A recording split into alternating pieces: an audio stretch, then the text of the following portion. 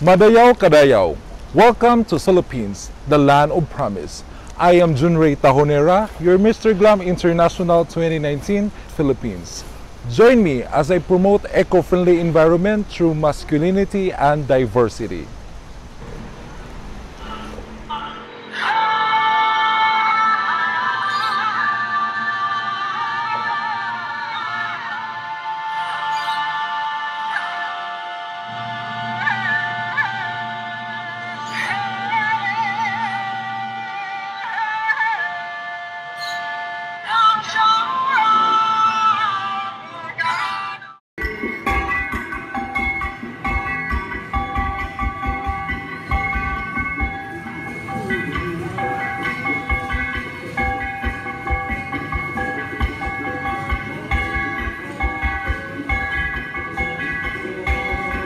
Philippines is being known for its rich culture, biodiversity, and tourism to the world. Beautiful islands, mountains, and of course the beautiful people. It has been an asset throughout the years in the country.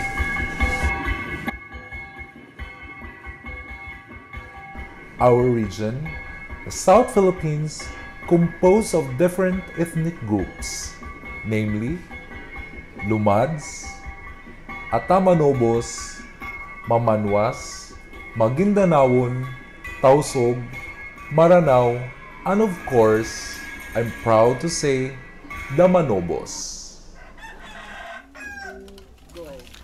Talking about environmental advocacy, a person that I really admire the most, transforming trashes into a wonderful creation. An award-winning international trash fashion designer. Bilang isang fashion designer, nakikita ko yung problema sa basura dahil ito yung pangalawa sa lumilikha ng basura sa mundo, ang fashion industry. At nakikita ko mula sa mga basurang ito ay may mga panibagong disenyo pa na magagawa. At muli nating maipapakita yung mga bagong creation sa pamamagitan ng mga basura. This is it, guys. I am so honored and thankful that I will wear one of the creations of Miss Purple de Very. Come on in, let's check it out.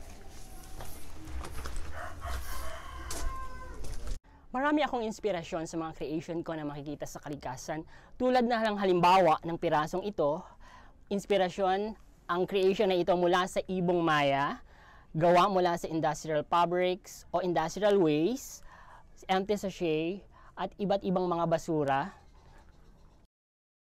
See, every waste counts. A big environmental transformation can happen if we work together.